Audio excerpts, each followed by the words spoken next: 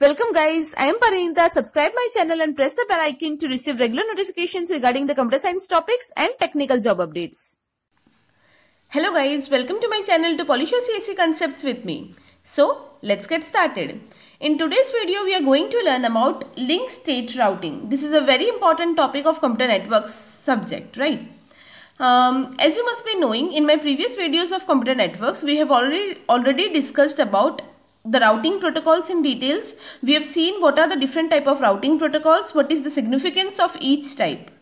After that, we have also studied distance vector routing in detail. We have seen the example also how distance vector routing example can be solved with the help of that algorithm, right? We have already seen those things. Now in this video we are going to see link state routing. For link state routing, normally we are applying Dijkstra's algorithm. It is a very important algorithm. You must have already heard about it. So today we are going to see what link state routing algorithms or Dijkstra algorithm actually is and how it is applied. We will see with the help of one standard example.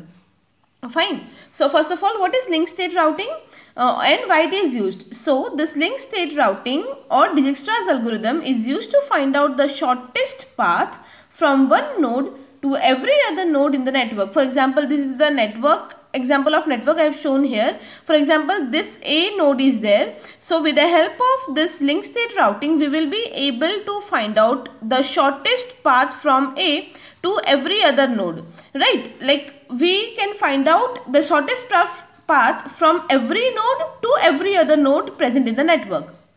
In this, each router shares the knowledge of its neighborhood with every other router in the internetwork. So they will be communicating internally with all the nodes. Why? All the nodes will be communicating internally and then they will be sharing the knowledge that they will be having about the distance of each other, and so ultimately every node will know its shortest distance to every other node present in the network. That's all about link state routing or Dijkstra's algorithm. Now, and this is the example given. We will be seeing that how to apply Dijkstra's algorithm on this network. See, many people think that it is very complicated or it is very tough, it is very confusing, but believe me, it is not. If you understand it step by step, then it is actually very easy. This is very important topic also in terms of academics as well as in terms of competitive exams like GATE, ISRO, BARC, NET. We have seen that in all the competitive exams, in wherever computer science, wherever computer networks is a part of your subject, mostly in all those exams, this Dijkstra's algorithm have been asked in some questions or other, right? So it is actually very important. So let's see how to solve this graph. What we want to do is we want to apply Dijkstra's algorithm on this graph and we have to find out the shortest distance from every node to every other node. This is our main aim. Fine? Okay. So let's start. How to solve this? This is the question of the graph that is given to us. So in order to solve this, what we will do, first of all, we will be writing down all the nodes present to us. So the nodes present to us are 1, 2, 3, 4, 5, 6, 7, 8, 9. 9 nodes are present to us. We have to write them down. So S, A, B, C, D, E, F, G and T. Okay. So let me write it down here. S, A, B, C, D, E, F, G and T. Fine. So these are the nodes given to us and this is S. Let me write S here. This is the S node. Fine. So I hope you are able to see the whole diagram as well as this table. So this is the S node. And these are all the other nodes with the weights given to us. Now what we want to do, we want to find out the distance from each node to every other node. So these are the nodes we have given, we have already written. Now we are assuming among all the nodes, you have to assume that one of them is the source node, obviously. Fine. So here we will assume that this S node is my source node. I am assuming this S to be my source node. Fine. So how I have to proceed? This is my source node I am assuming. So first of all, let us assume that we don't know the path, we don't know the cost of any cost, we don't know the cost or distance of any of the nodes So ultimately, so initially we will consider all of them to be infinite. Now we are considering that the source is S. So I have to start considering source S, that the distance from S to all these nodes is infinite. So S to A is infinite. I am considering them to be infinite. Fine. Because we don't know any of the cost yet. So initially we will consider them as infinite. Now S to S, the distance from S to S will be 0 because S is itself the source. So S to S is 0. So what I have done, initially I have to consider every distance as infinite and S to S distance is 0. Fine, done. Now after every step what I have to do is, whatever out of all these rows, see, listen it carefully, that out of all these values of this row, whatever is minimum, I will consider that value to be final. Now here among all the values, if I compare, all these values are infinite, only this one is 0. That means this is my minimum distance. So this is my minimum distance. So I will consider that it is my final value. So the final value of S is 0, that is finalized. So here what I have done, S is 0, I have finalized it. And now for the further calculation, I will no more consider this S as my destination. This is source. Source is S and that will remain. But like one node is done and I have finalized this as 0. And now I will find out for all the others. Fine. So how to proceed? First of all, S is 0, that is finalized. Now after finalizing this S is 0, now this is finalized. So what I need to do is, now I have to see which are the nodes that are directly adjacent to S. So the nodes adjacent to S are, see, adjacent to S means what? The nodes that are directly connected with S. So which are the nodes that are directly connected to S? A, D and B. You are understanding? They are directly connected to S, right? So A, D and B. Now the value of A is 4. The value of A is 4. I have to update it. The value up to D is 7. The value up to B is 3. 4, 3, 7. Now we have updated it. Do we need to update any other? No, because directly connected is A, D and B only. So A, D, B, we have updated the values and all the values will remain infinite as it is. So we need not to write them. Fine. So this row is also completed. Now what is the second task we have to do? Again we have to see that what is the minimum value out of all these values. So minimum is 4, 3, 7 we have updated. All the other we have to consider that they are infinite as it is. So the minimum value out of all these is 3. So again we will finalize the value B of 3. So we will finalize B of 3 and we will cancel out B also, that the node B is also done. So we will cancel out B also. This is how we have to proceed, go on proceeding.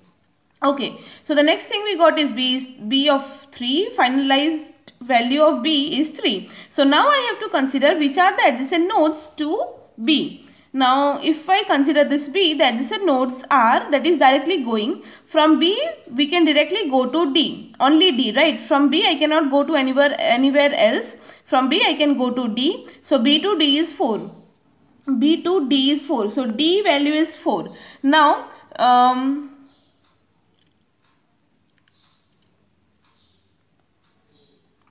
okay, like how we have to consider it as, see, our source is S. So finally we have to calculate the value from the source S. Now B is 3. So I have to consider that from the source S, which is the node where I can directly go through B. So from S to B, see, from S to B I have already reached by 3 distance. Now from 3 I can go to D with the help of 4 distance. So from S, that is from B it is 4 and up to B I want 3. So 3 plus 4 is 7. So for reaching to D from S I want 3 plus 4, that is 7. Now the value of D is already 7. We need not to update it. When we are updating, whenever we are getting the value less than the existing value. Like see here, 4, 3, in the first step we got 4, 3 and 7, and these three values were less than infinite, right? So we have updated it. Whenever we are getting any value that is less than the existing value, then and only then I need to update. In this case I am getting B to D is 4, that means 3 plus 4, that is 7. I am getting the value 7, but 7 is already present, so I need not to update anything. If I would have got any value less than 7, then I would have updated it. But here I am not getting any such values, so in this row there will be no updates. No updates. Now again, out of these existing values, what is the most minimum? The minimum one was 3. I have already taken that. B is done. Now out of 4, 7 and infinite, what is minimum? 4. So I have to finalize the value of A, that is 4. A4 is finalized here. Fine, A4 is finalized here.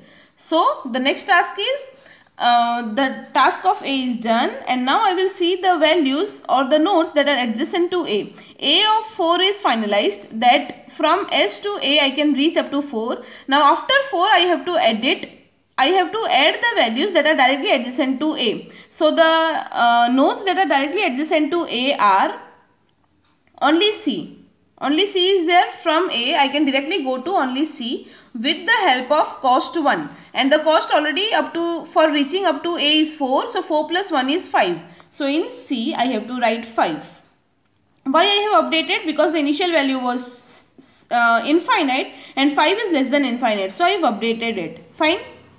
Okay, so okay, let me cancel out. This 0 is also done, this 4 is done, this 3 is done. Now out of the remaining values, 5, 7 and infinite, what is the minimum one? 5. So I will finalize C5 here. I will finalize C5 here.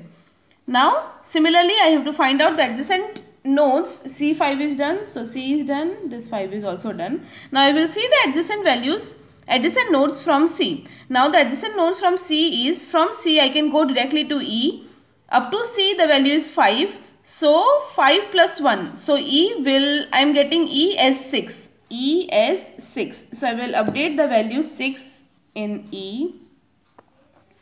Apart from that I can go directly from C to D with the cost 3. So 5 plus 3, that is 8. For D I am getting 8. But see, for D I am getting 8, but for D I am already having 7, and 7 is already less than 8, so I need not to update it. I will not update it. I have to consider the minimum one, and 7 is already minimum, so I need not to update it. From C can I go to any other node? No, only E and D, that's it. Fine. So I am not going to update anything else. So what is remaining? Out of remaining, what is minimum one? 7, 6 and infinite. So the minimum one is 6. So E is done. 6 is done. I will be finalizing the value E of 6. Now which are the nodes adjacent to E of 6? I can directly go to G with 2. So E is already finalized as 6. So 6 plus 2 is 8. For G I am getting 8. Then from E, where else I can go? I can directly go to T also. For T I am having 4. So 6 plus 4 is 10. I am getting 10 for T. So for T I am getting 10. Fine. For T I am getting 10. Okay. I have updated it. Any other node? No. So okay. Now out of the remaining nodes, out of the remaining values, which one is minimum? 7, 8, 10 and infinite. So 7 is minimum. So I will finalize the value D of 7.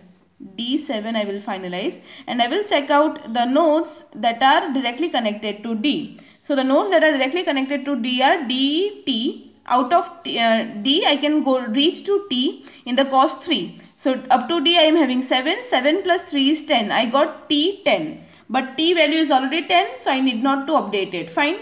Anything else? D, I am going to reach T, I am going to reach E. See, I am going to reach E also, but E is already done. E is already done, so we need not to consider that. Then from D I can go to F also, 5. So 7 plus 5 is 12. I am getting the value of F as 12. Okay, F as 12. So I will update it. Okay, fine. There is no other node. Clear? Now I will see the minimum value. Now from the existing 12, 8, 10, what is minimum? 8 is minimum. So I will cancel out G, I will cancel out 8, and I will finalize the value of G as 8. Fine. Okay. From G, where I can go? From G, I can reach to only one node, that is T. G value is 8 plus 3. 9, 10, 11. So I am getting the value of T as 11. But the value of T is already 10, that is minimum. So I am not going to update it. So here also we will get no updates.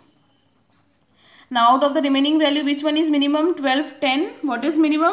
10 is minimum. So I will finalize T as 10. So I will finalize T as 10. From T, where I can go? From T, I can go to only F, that is 5. T value is 10. So 10 plus 5 is 15. I am getting the value of F as 15. But the value of F is already 12, which is minimum. So I am not going to update it. And I am going to write here as no updates, because I am not going to update anything. Now out of the remaining value, which one is minimum? Only 12 is remaining. Nothing else is remaining. So I will be simply finalizing the value of F as 12. So I am finalizing the value of F as 12.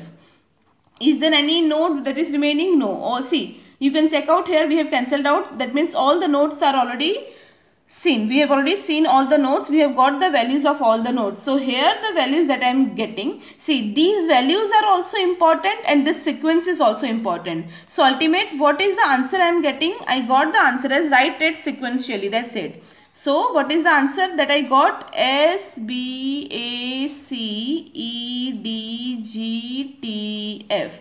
This is the sequence I got, and the values I got are 0 plus 3.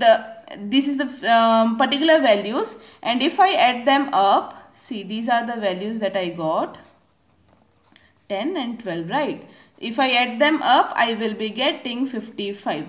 That means what? What is the significance? What are the things that you can conclude from this is the sequence, that if we go by this sequence, it will give me the optimum result, optimum path, and this is the total cost of the path. That means the minimum cost or the minimum cost to parse the whole graph is 55. This is the minimum cost that we can afford, and we can go through all the nodes of the graph. That is one thing we can infer from here. The other thing that we can conclude is the minimum distance from S to S is 0. The minimum distance from S to B is 3. S to B to then S to B is 3. S to A is 4. S to C is 5. So this is the minimum distance from this to all the other nodes we can get from here. We can get the minimum path, the parsing of the path, and we can get the minimum cost of the path. So these are all the things that we can get from this Dijkstra's algorithm, and this is the main thing or the main method that you must be knowing. If you do that step by step, it is actually very easy. I hope you have understood the whole Dijkstra's algorithm. In case you still have any doubt, you can always ask in the comment section. Thank you so much.